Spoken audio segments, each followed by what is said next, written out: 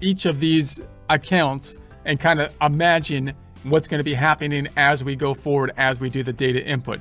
The most complex account, or the one that has the most activity, is the checking account. The checking account is going to be the cash is the lifeblood of the company. So there's more different kinds of transactions going through the cash account than any other type of account. In other words, if I look at my flow chart, this is the QuickBooks desktop flow chart, but I'm just using it as a reference to see the flow of forms typically in any accounting system. If you're looking at the vendor cycle, whether you're on a cashed basis or on an accrual basis, the end of the cycle will be decreases to the checking account. If you're looking at a customer cycle or revenue cycle, no matter if you're on a cash or accrual basis, the end of the cycle will be an increase to the checking account typically. And then if you're looking at a payroll cycle, the end of the cycle will be a decrease to the checking account. So cash is going to be obviously involved. There's more stuff going on with cash than any other account.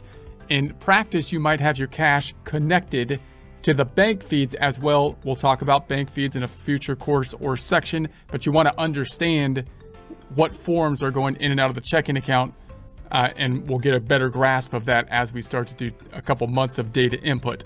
The accounts receivable is an account specific to tracking people that owe you money. So there's much less kind of stuff that's going to be happening with the accounts receivable. It's going to go up when you issue invoices, and then it's going to go down when you receive payment on those invoices.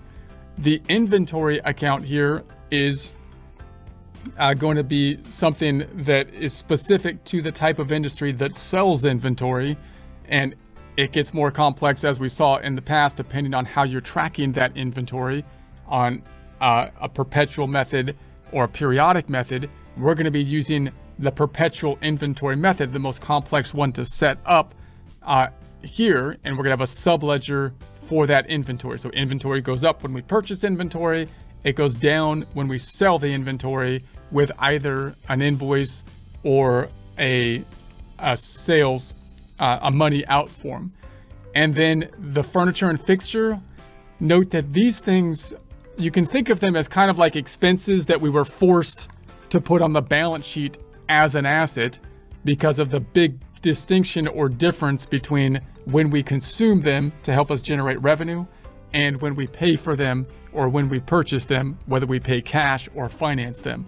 So in other words, if I bought supplies that are under a certain dollar amount, I probably are just going to expense them.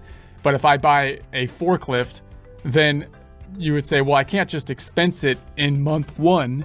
I have to put it on the books as an asset if I want any kind of comparability between 1 month or year and another month or year, because if I expense it in 1 year and I use it for 30 years, it's not really fair comparison on a year by year or month by month. And the United States were forced to do that as well. This is an accrual thing to do as opposed to a cash thing to do. And we're forced to do that when we get to our taxes. The nice thing about the furniture and equipment is that we don't buy furniture and fixture or any property, plant and equipment or fixed assets all the time. We only do it every once in a while. So there shouldn't be a lot of activity in this account typically as compared to accounts receivable or inventory, if we use inventory and accounts receivable, or of course the cash account. So it's a lot more static that way. So that makes the accounting for it a little bit easier in some ways. Then we've got the accounts payable. This is an accrual account as well. We would only be using it if we're tracking the accounts payable.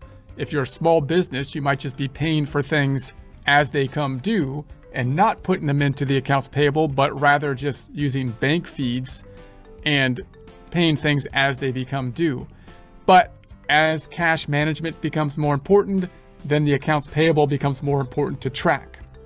We've got the credit card. The credit card, of course, is stuff that we purchase on the credit card. It is similar to a bank account because we're running this through a financial institution. So we could track this in practice with bank feeds as well. And that's quite common and could be quite useful because the bank feeds are going to come through as we pay for things and we can allocate them to expenses. We'll talk about bank feeds more in a future course or section. And then we've got the loan payable, which represents us borrowing money, which is fairly